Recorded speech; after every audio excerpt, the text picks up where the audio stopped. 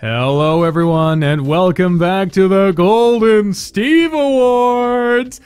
On this category, we are looking at the best UIs, the user interfaces, the fucking shit that you gotta deal with to click on so that it looks good, but it also functionality is very important. These are the nominees and category, and fuck! In a world of gray text boxes and the default RenP fucking sort of fading away text box thing, these are the ones that impressed me the most and were just fun for various reasons, but most importantly were not confusing to fucking use.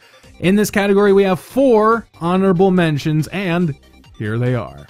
Kingsguard, Hidden Wall, Extracurricular Activities, Wolfbite Interactive, Socially Awkward, Monchi Mutt, Major Minor, Tall Tale Studios.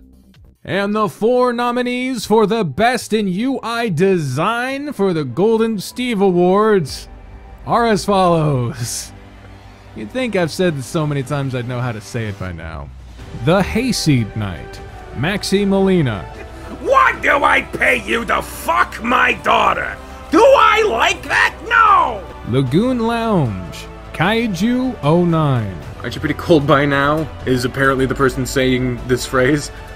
The Pirate's Fate, Foxrite Productions. I don't care who your friends are. You shouldn't go near that haunted house. Once More, Malure Games. What the fuck am I looking at right now? Make sure to follow the links in the description down below to the YouTube community tab and Twitter polls so that you can cast your vote for the People's Choice Award for Best UI Design in Visual Novels for the Golden Steves. I look forward to seeing your results. The polls will close in a week, and I will let you know after that who won the fucking awards. Thank you. Let's go on to the next category. Yay!